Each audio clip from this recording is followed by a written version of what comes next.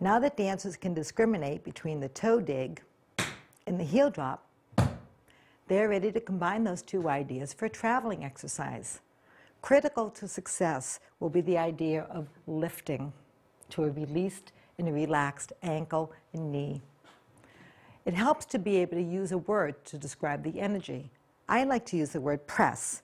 So I'm going to say lift, press, heel, heel. And on that last one, completely shift my weight so I can lift, press, heel, heel.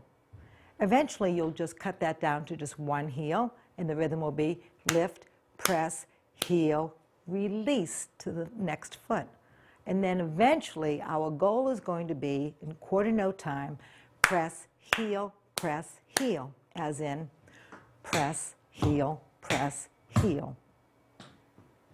They'll be able to move side to side and forward and back and in circles. And most importantly, of course, is that strong press downward, not forward. So remember to lift and just let the foot come down. Even if they don't travel very far at the beginning, the importance is where the energy is going and the fact that all three screws are connecting with the floor, which allows for strong sound followed by a strong heel drop.